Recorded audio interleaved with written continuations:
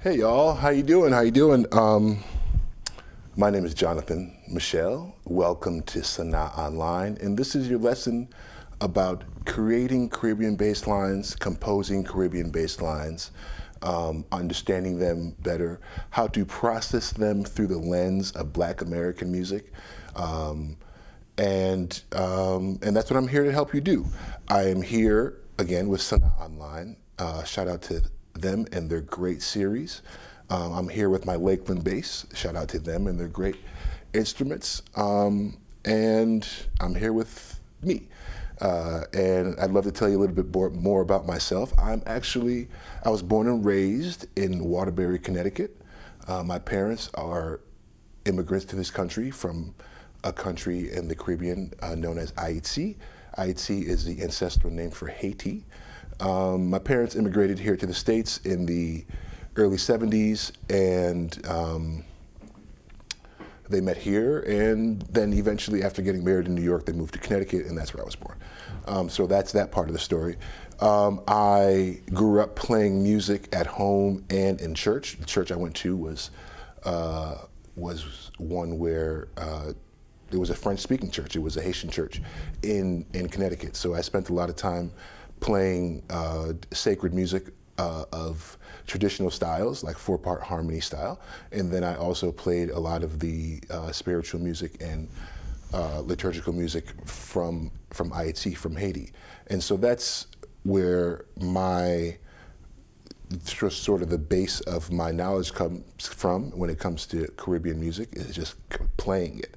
So I guess that would be the first thing I would share with you is, if you want to get better at writing Caribbean bass lines, playing Caribbean bass lines, or Caribbean music in general, find a way to play it. I was playing it once a week, basically, for the first 10 to 13 years that I was playing music. So a lot of the things that I've learned came from playing in the community and having to learn new songs because of church service and things like that. And then I came to know American music, Black American music from the United States after sort of later in life. I mean, I guess I was listening to a lot of different things, but as far as my own pursuits, when I started to learn about music that they call jazz, this Black American tradition of Miles Davis, which means I learned about Paul Chambers and Ron Carter, and then I learned about Jaco Pastorius, and I learned about Victor Bailey, and it goes on and on, So then I had this base knowledge of Caribbean music, but I had a sort of like innate connection to what was happening on the swing side of things, and with that, I just pursued it more, and almost sort of independently of each other. For a while, I was very much, by the time, so I started learning about jazz music and about the blues and about things like that, probably around 13, 14 years old. And by the time I was knee deep in it and, getting my daily dose of Jackie McLean and learning about Roy Hargrove, I wasn't actually playing in church anymore. And I was in college. And so I was listening to Haitian music for enjoyment and kind of learning that way, not really playing it as much.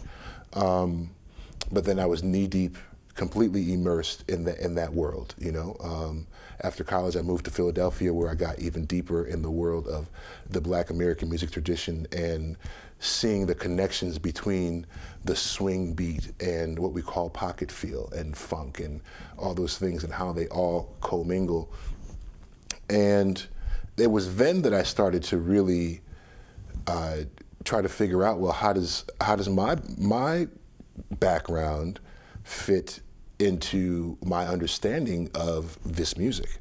You know, like, why is it that I can take so well to the OJs and Jimmy Heath and, you know, Jimi Hendrix? You know, what is it in my background? Because I didn't have all those things necessarily growing up, but I was listening to, you know, the music of the Haitian tradition, you know?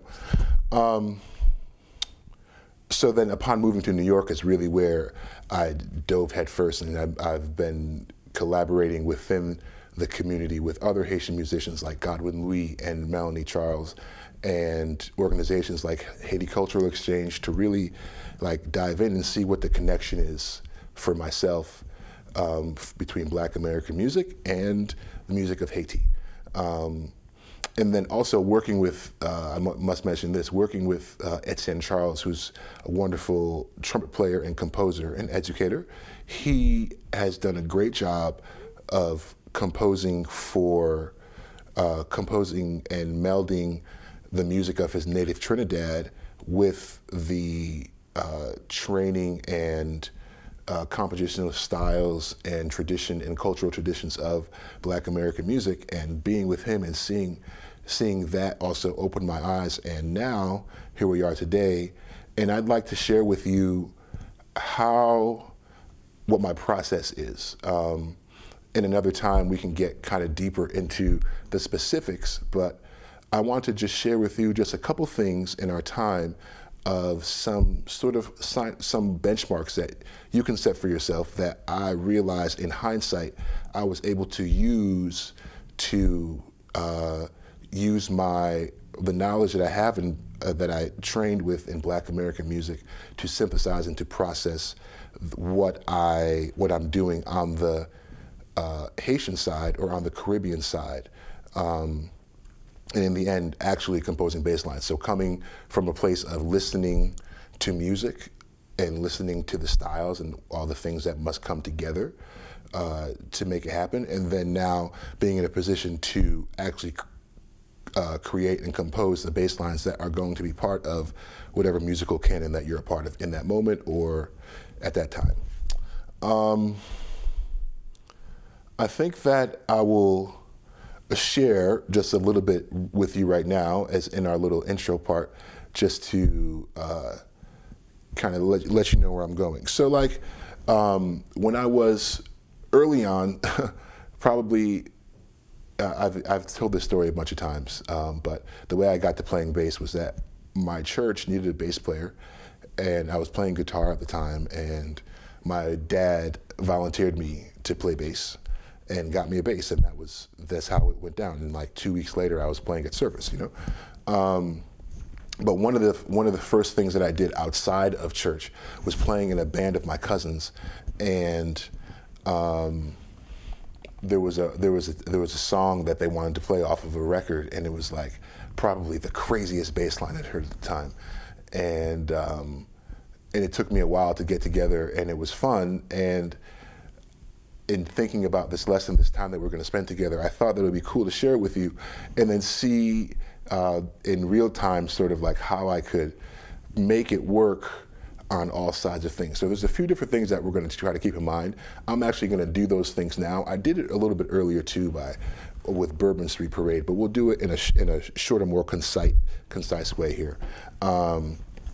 So the tune, so the bass line was something like a, so 1, 2, 3, and.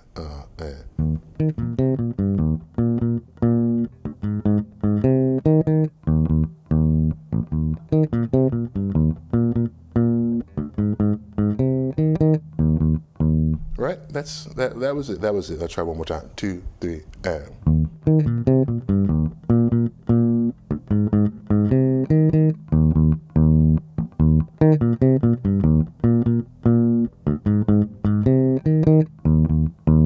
Right? So that's the line, and then so then I asked myself, like, oh, what would that sound like if you were going to swing that, you know?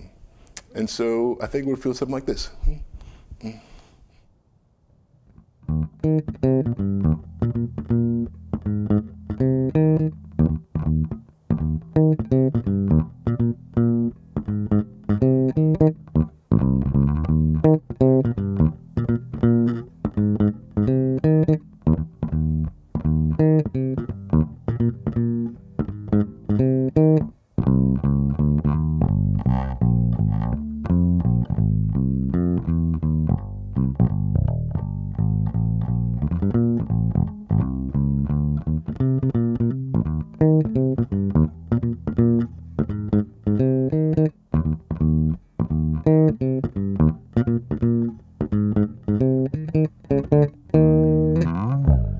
How do we do that? How do we get to making it feel okay, you know what I mean, in these different styles? I will really quickly make sure to reference this. Barry Stevenson has a great workshop with Sanaa online, and the next thing I'm going to share is actually something that he shared from his workshop that I think is really important. When we're thinking about playing bass lines in different styles, it's all about the subdivision of that time, you know, whether it's 4/4 time or duple time, you know, any sort of time. It's all about what's happening with the subdivisions in whatever given style of music, and because that's going to inform what you do in between what we as I'm talking to bass players now, what we're doing in these various styles of music is kind of similar. You know, we play 2-beat or we play on all beats, or we do some sort of syncopation. The syncopation will be based upon the subdivisions of the rhythm of the cultural music that you're playing.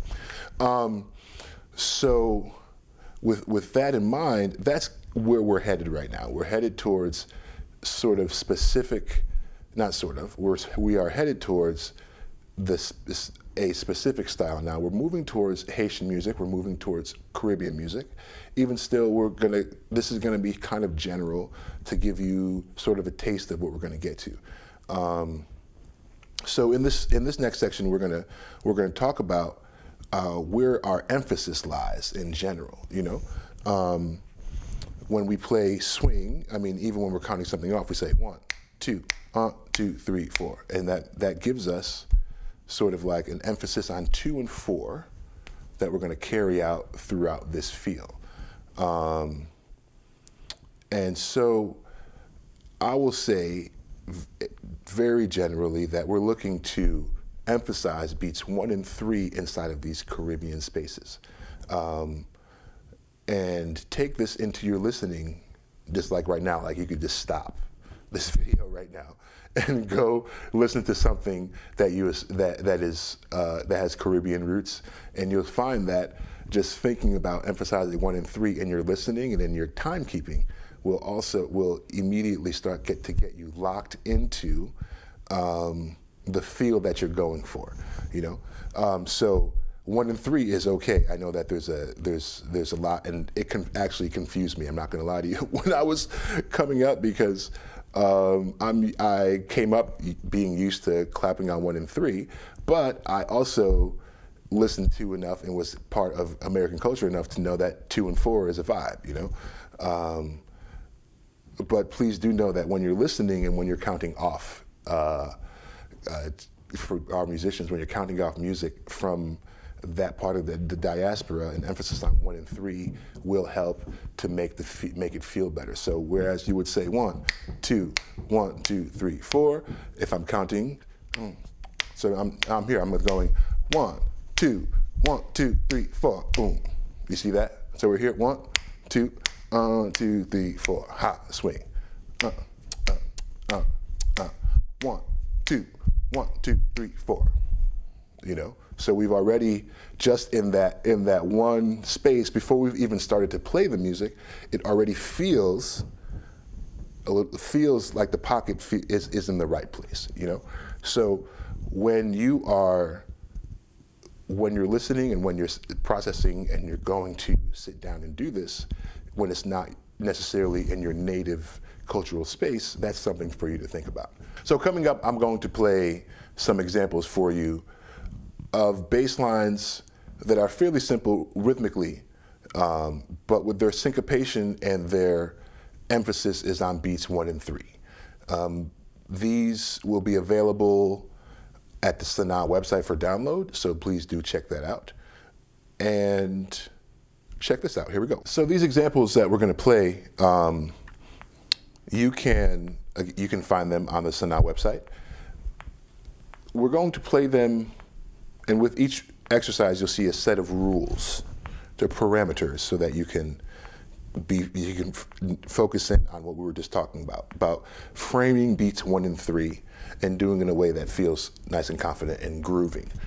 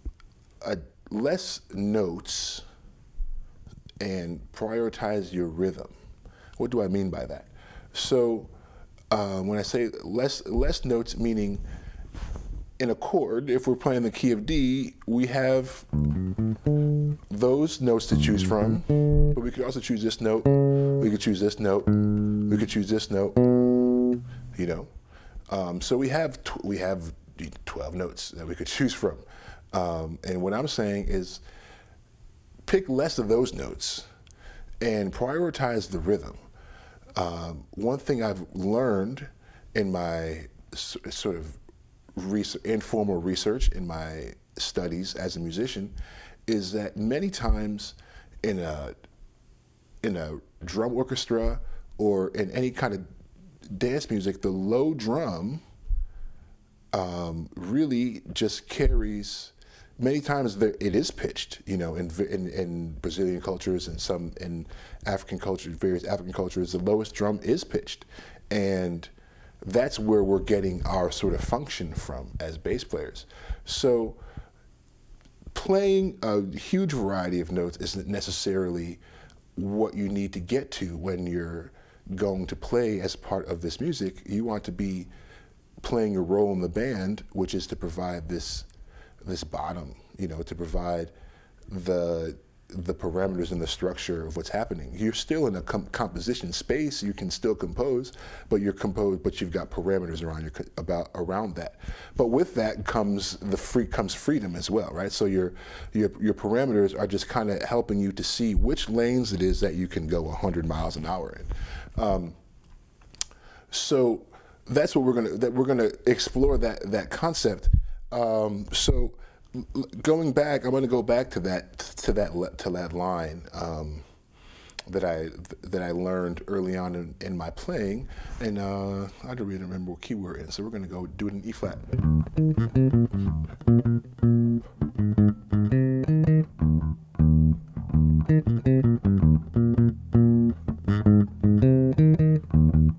you're like, well, John, that's got a lot of notes, you know.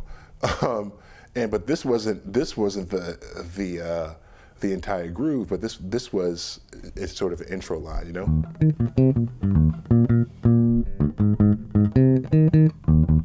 But then when we got into it, here we go.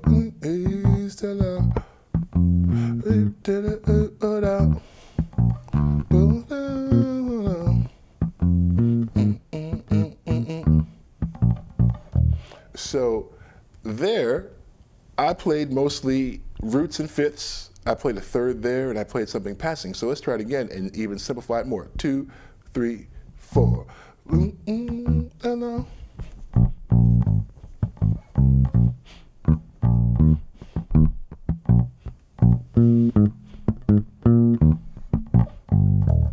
Yeah, and I'll try one more time. Let's do another thing. Let's see here. Maybe we could play something like right?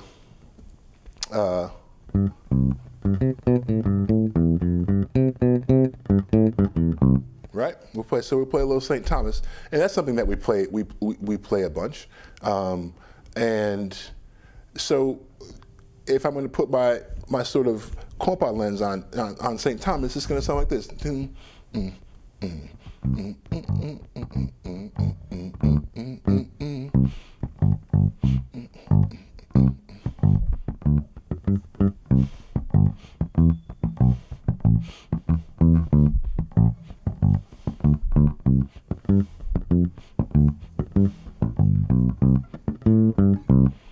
So there, I just tried to prioritize playing my 2-beat feel and making sure that felt consistent all the way through.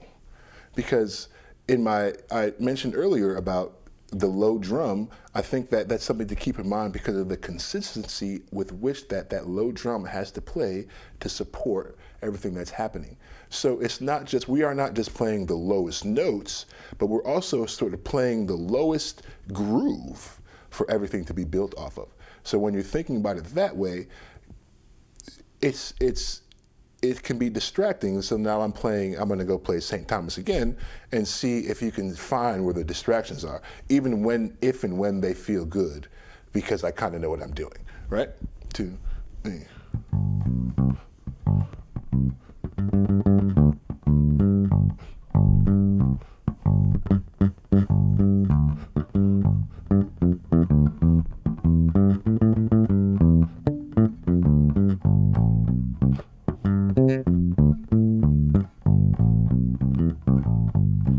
Right?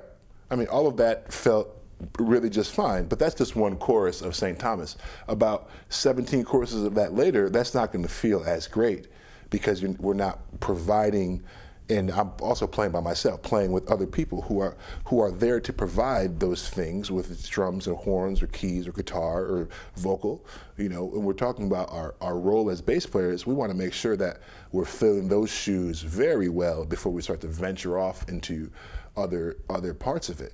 You know, so here we go, St. Thomas again, and maybe this time I'll add some things that are appropriate in their time, and then we'll move on to some examples. So here we go, 2, 3.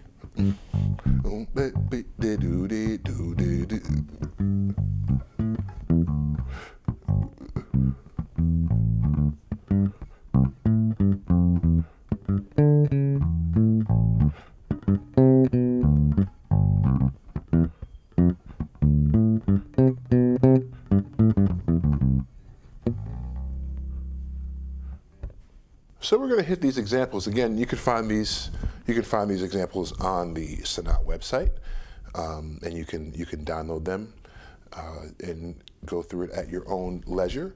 There are guidelines with each example, so you can kind of work through all of them. This first example, this is going to be different than the last thing, because the last thing was really just sort of rhythmic based. This here is about dealing with chord changes and how to actually begin to compose something, some rhythms that you could base your compositions off of, and how to deal with what I said before, which is choosing less notes to carry the rhythm, to carry the syncopation. This first one here is going to be at 133 BPM, and it's yeah, you'll see. It's very simple chord changes, and I'll read them here, and then we'll see how it goes here. So our first note choice is root, just the root, right? Working through, it's a 4-bar phrase, so we'll play it twice. 1, 2, 1, 2, 3, 4.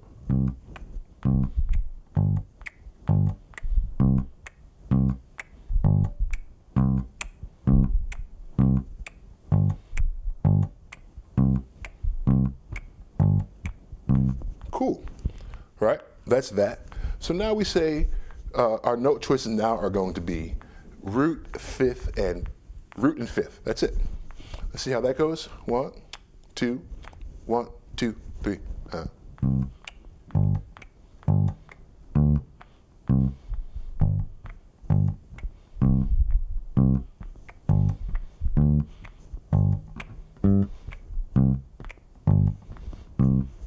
So already we've got a little bit of variety without really having to do anything outside of our roots and fifths.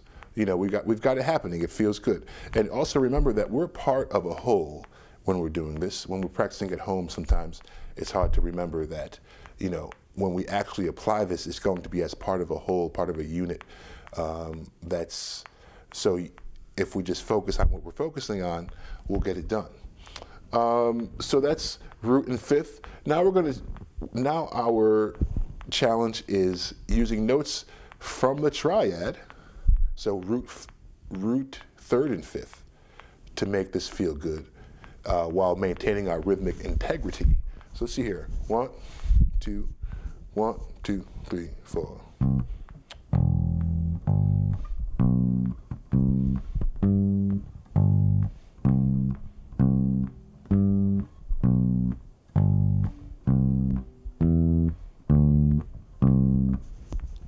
Right? So that feels good. We're just picking notes and going around. So this is what you can do with example 1 from this section here, is just go around, and this is just on root beats 1 and 3, and see what it feels like going through a progression. Let's see if we could think of one here. Something that could fit this. How about Autumn Leaves? 1, 2, 1, 2,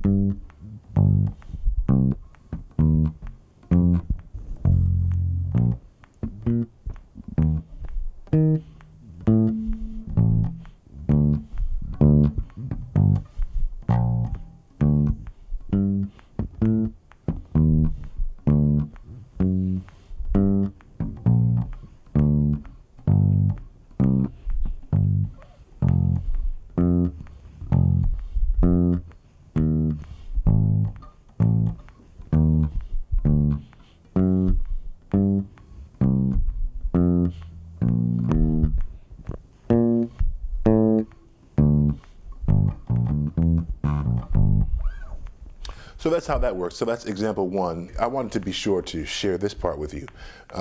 When I say less notes, more dance, it's not a reference to the amount of notes that are being played by you.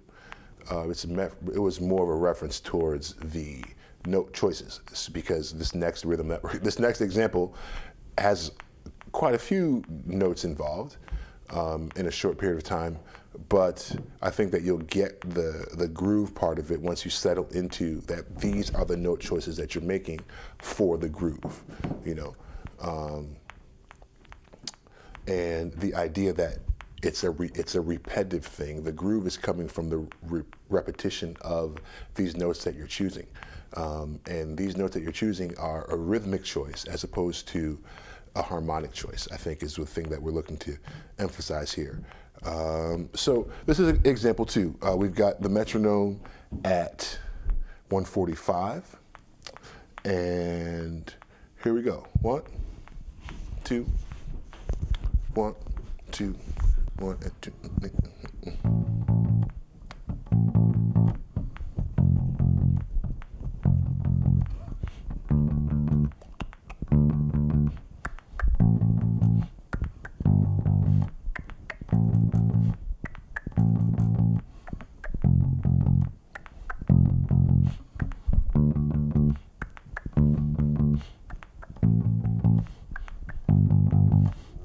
So that's our groove. And you could hear that, like, instinctually I played some sort of syncopation on the other side just so that we could feel that space and not feel necessarily that we need to fill it, but that it will be filled, and that it's like part of the thing that's making the dance, you know? So now our note choices are changing, and it's root fifth.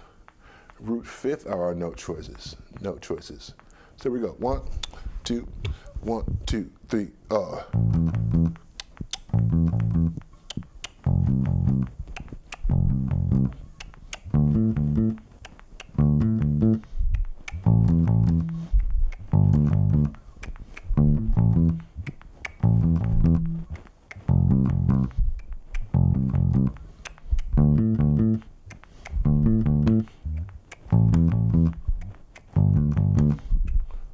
So that's our root fifth option. And you see, like, once we start adding a couple notes, it already feels cool. So what if we do something like this?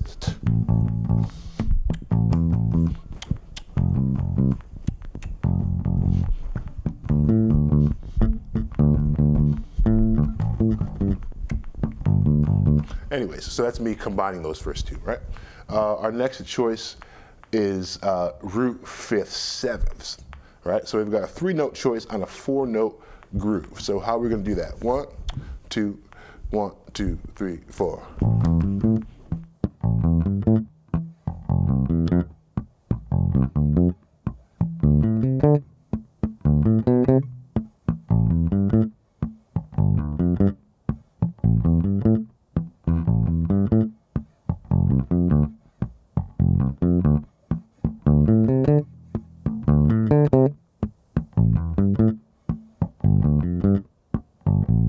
Cool.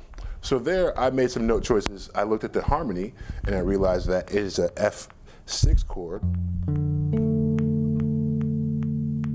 So instead of playing root fifth seventh, I played root fifth 6. You know, so those are the kind of changes that you can make based on the harmony, and it makes your job a little bit easier as a bass player. You're able to make your choices based on rhythm and then work it around the harmony, and it's going to stay there. It's going to stay consistent. It's going to stay consistent for that dance. That's what we want to do. We want to get those people dancing. We got to get our souls moving. You know, so that's what we're working towards here. Less notes, more dance. Yeah. So the last thing that I'm going to do is put together the 3 different note choice parameters that you have within this example here, example 2. So here we go. 1, 2. 1, 2, 3, 4.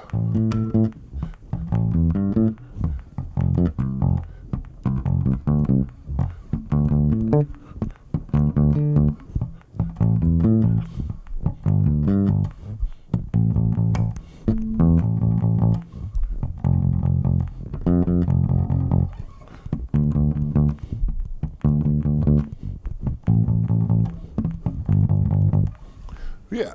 So that's that. You'll hear that I added a little bit of something towards in those empty spaces. Again, sort of things that are stylistically okay and within the syncopation of what we're doing. Just so you can kind of hear the examples, but please, when you're doing these, as much as you can, stick to the parameters of the example as to train your mind and your body to be ready for the on-the-spot learning that you will inevitably do when you go to play this music. There's so much to learn when you're in the space, so it's really important to focus in your own practice time on your individual responsibilities so that you're not thinking about that on the bandstand. So this next example is sort of what I was talking about before, again, where you're going to see a lot of notes that you're going to play, but the repetition is what makes the groove happen. And not just the repetition, but as you'll see, the way that we apply the different notes that we choose. So it's not just an arbitrary choice of a third or a sixth or an octave, but it's the way that we apply it within the context of the song. So this one, here we go. This is in D flat. 1, 2, 3, 4.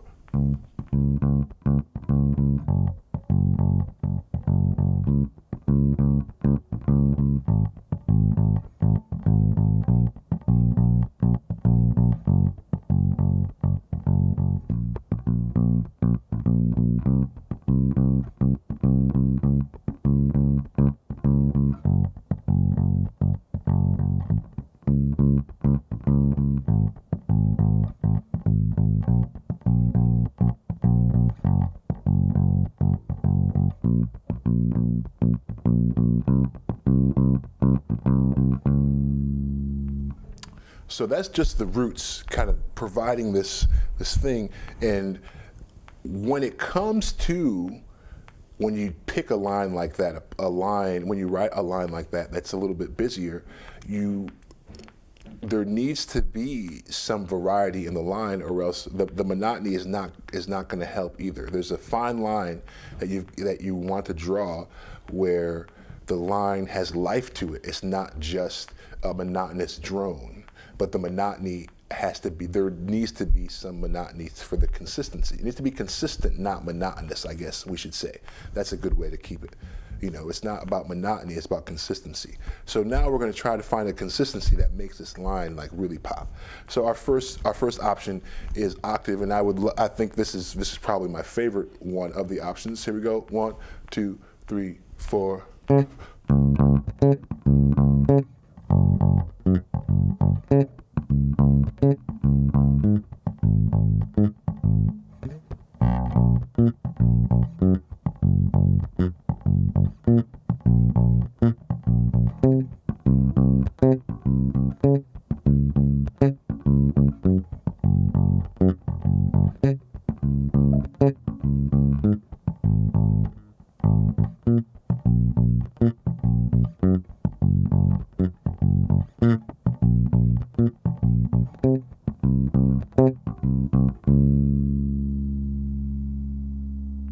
Right. Now, there's a couple examples. I'm going to skip the root 6, and we're going to go right to I've got an example here called third root 5th. Right? So we're talking third root 5th. Okay? Let's try that. 1, 2, 3, 4.